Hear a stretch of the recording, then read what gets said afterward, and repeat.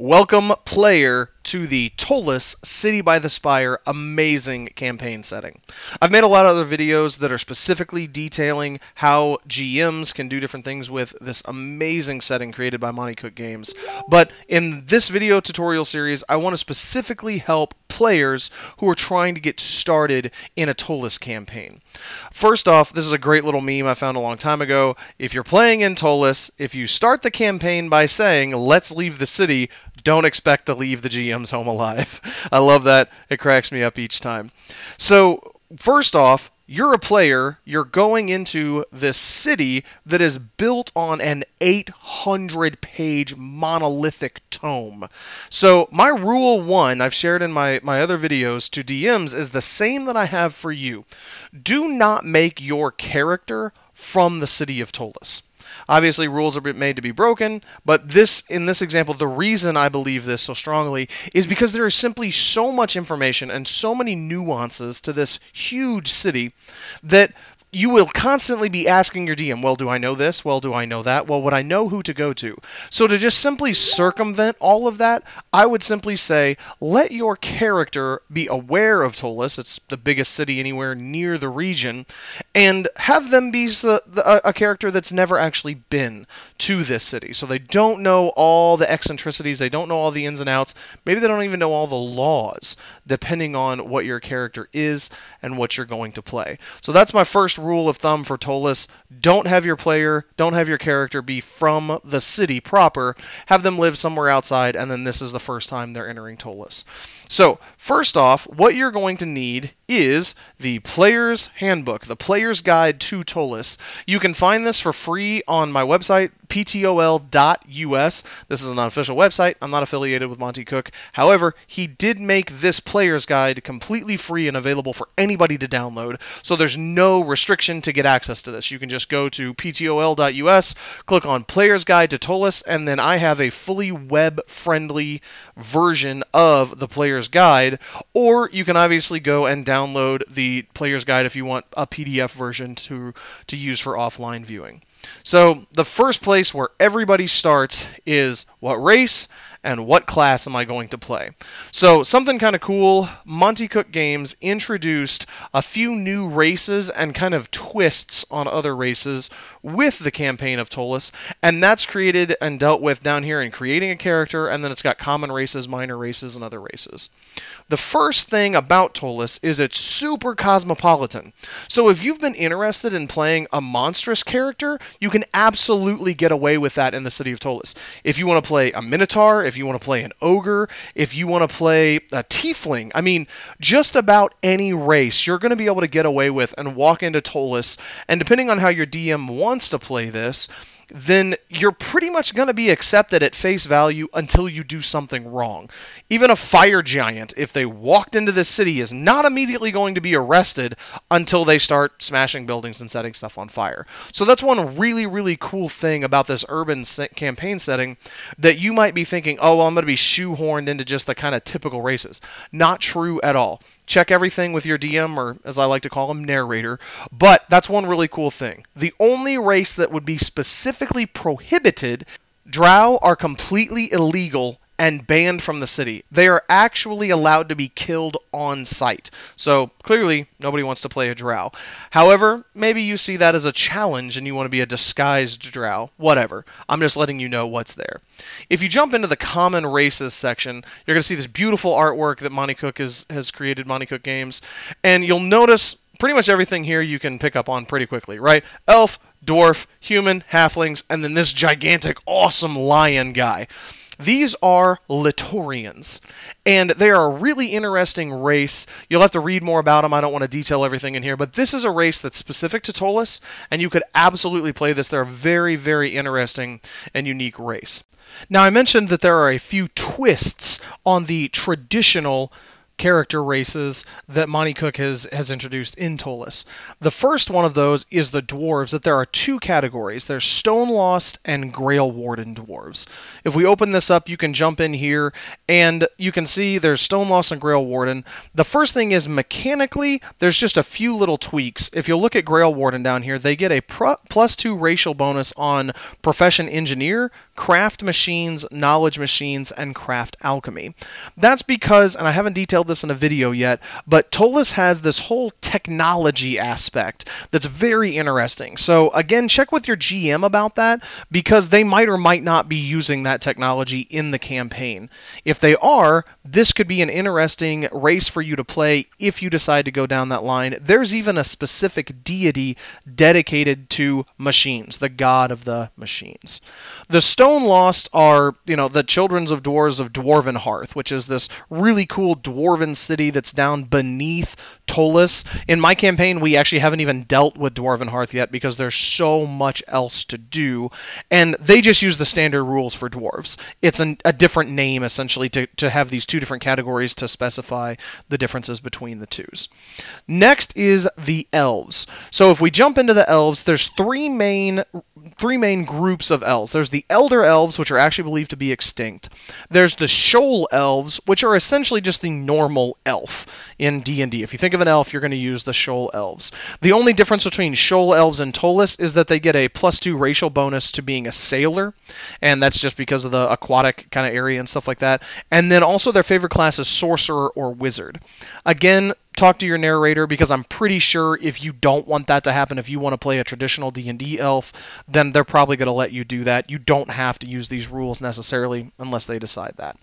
Then there's also the Harrow Elves, which are this really interesting, like, twisted race, and that makes it there's not really a whole lot different about them other than the story component. And so if we jump into the minor races, we can look at the Harrow Elves, and they were actually like originally elves, but then they went through this torturing process by the Dark Lord Ghoul, and he was the Skull King. Check that out. Talk to your GM about that, because they're relatively they're not seen very often, right? They're much less common, and they're not evil. They're not drow or anything like that. They just have this long history of this torturous existence. There's also the Cherubim Elves, which are winged elves. There's the Aram or Centaurs, Aram, however you want to pronounce that. And again, there's like lizard folks. There's also rules for doing things like playing Ratmen. And so the Ratmen are a subterranean race that actually live like in the sewers and stuff like that of Ptolus. And so you can play just about any of these folks. Whatever you're thinking of race-wise, there's probably a really good chance that there's already something like that in Ptolus, because it's just so diverse. And that gives you a lot of options where you don't have to feel like you're really restricted or locked in, right? That you can play just about anything, again, up to GM and DM approval. Let me know in the comments what you wind up playing, because I'm always really curious to hear what people come up with, especially cool character concepts. Next, thinking about classes. The really only major no-nos here would be something that absolutely wouldn't want to be in a city. But something that's really cool about this is you would think, well, I wouldn't want to play a druid inside of a city, right? That's not necessarily true. There's actually a 20th level druid who lives on this cool little Cathsmus Isle here. And he protects this. He's got a whole bunch of awakened animals that are on that island. And there's a lot of other options in here with the elves.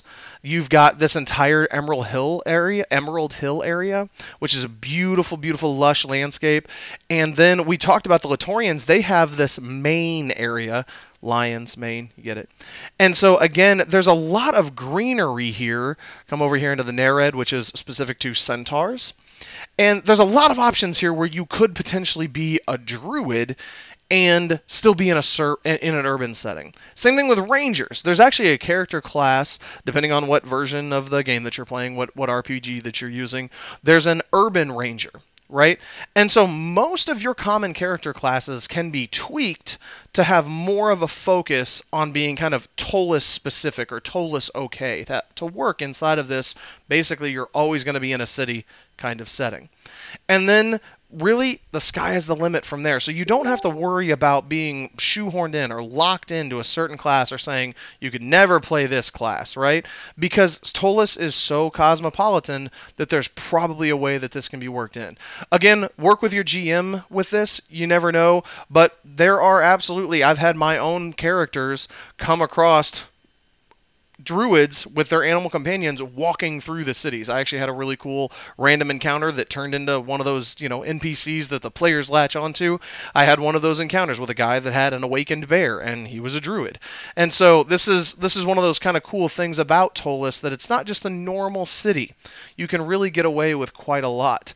And if you're thinking like, hey, I want to do something aquatic, right? Well, guess what? There's the King's River running right through the middle of the entire city, and then there's the beautiful Bay of Ptolus. So again, you could absolutely potentially play an aquatic character. The sewers beneath the city are incredibly diverse. So again, lots of waterways, lots of options there. So I don't want you to be afraid that you have to be locked in, that you have to avoid certain classes. Where there's a will, there's a way, and I bet you can come up with a creative story aspect to make that work in to the awesome, awesome setting that is Ptolus. So now, jumping on to the next level, we've got races. We've talked about the classes. The other concept to think about, again, we're staying with the mindset that you're not going to be from Ptolus. So this is great because coming through the districts, you wouldn't know what all of them are off the top. You wouldn't know all of the organizations that exist. You wouldn't know all of the religions. You wouldn't know all the important individuals.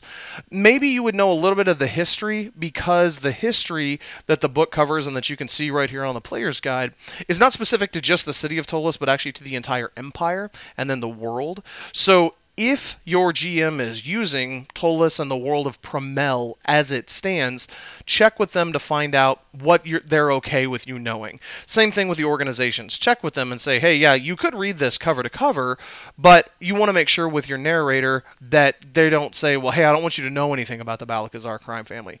That's fine, right? That's up to them. There's the Church of Lothian, and so this is, again, if you're going to play a cleric, you could absolutely choose Lothian as your deity, but there is literally a street of a million gods in Ptolus. About any religion is going to be accepted here. So then, kind of the last things to think about are how you're going to fit your character in, and then what information do you need to know. Check with your narrator to see what all should you read through this player's guide. If they tell you all of it, then I would say it's only a handful of pages. I think 20 or 30 pages. It's not that overwhelming. And so I would say if they say, yeah, read the whole thing cover to cover, go ahead and do that. It's not going to take you that long, and it's going to give you a much better understanding of how really interesting and unique this city is. You feel free to use the map on the website as well. It's so great to be able to zoom in and move around and get a feeling for the streets and stuff like that. And that gives you, again, a better visualization that you can kind of picture this is where these people live their lives. Another way for you to kind of get into character is think about gigantic cities wherever you live. So if you know of a big city, you know that it's very possible for people to live on one city block and never really venture more than a few blocks outside of their city block where they live. They've got their grocery store 2 blocks over. Their job is only 5 or 10 blocks over. Thinking about that in terms of even if you've only ever seen movies of New York City, right? Then it gives you an idea of how these people live their lives, that they really kind of stay, even as sprawling as this metropolis is, they really stay in kind of their area. Special considerations for you as a player, other than just race and class like what we talked about, is also thinking about the skills and abilities that your character has. You're not going to be just jumping from little town to little town, not talking to anybody. You just come in, dump your loot, and move on. Your character is going to live in this city for years of potential playtime and years of potential game time in the game. And so you're going to be interacting with the same NPCs over and over and over again a lot of times. You're going to be walking down a lot of the same streets. You're going to be going to a lot of the same shops. And so this campaign usually will have a little bit more of a feeling when it comes to diplomacy and dealing with those more social settings that a lot of people might eschew most of the time because they just don't use it. If you're in a standard hack and slash campaign where you're jumping town to town, you go into a dungeon, you kill a bunch of stuff, you leave, there's not all that plot and story woven together, well then that might be a little bit different than what you're used to here. But again, you're not allowed to use charm spells. That's one thing that's illegal, so you'll have to think about that if you're playing an arcane caster. But you're absolutely allowed to use your diplomacy, use your charm, not the spell, and work with these people and role play. So again, if you're a completely illiterate barbarian, that's fine, but you might want to be a talkative and amicable barbarian when it comes to dealing with the local vendors. Otherwise, they might just shun you, and then you're never able to do business, never able to sell your wares or buy the stuff that you need. So that's another kind of weird eccentricity of Ptolus, that if you're used to those games where you just don't ever really have repeat interactions with NPCs, well, then this is going to be very different. But I think you're going to find it's very rewarding. One of the things that we have loved about playing in this campaign for so long, since 2017, is that the NPCs start to really develop a life of their own, and it becomes really exciting when you're interacting with the same person, and if your GM or narrator can make these folks come to life, and you can help with this as well, that it really helps you to develop a relationship, that your characters and this NPC start to have a relationship, romantic or not, but the concept that they understand these people, that they're a little more in depth. Whenever it comes to you have to solve a mystery and you know, well, hey, there's this city watch guard captain that I've talked to 4 or 5 times because we turned over criminals to him. Let's go ask him first. That gets really exciting for us. It really fleshes out the world and makes it come to life a lot more. So that's my first video. Be looking out for more of those. Please like and subscribe to the channel. I have just posted a video not too long ago that's asking, hey, give me some ideas of what you would like to learn about Ptolus, other video ideas that you'd like me to make. Check out ptol.us, and as always, please leave a comment and let me know what you're thinking. I hope everybody has a great gaming time.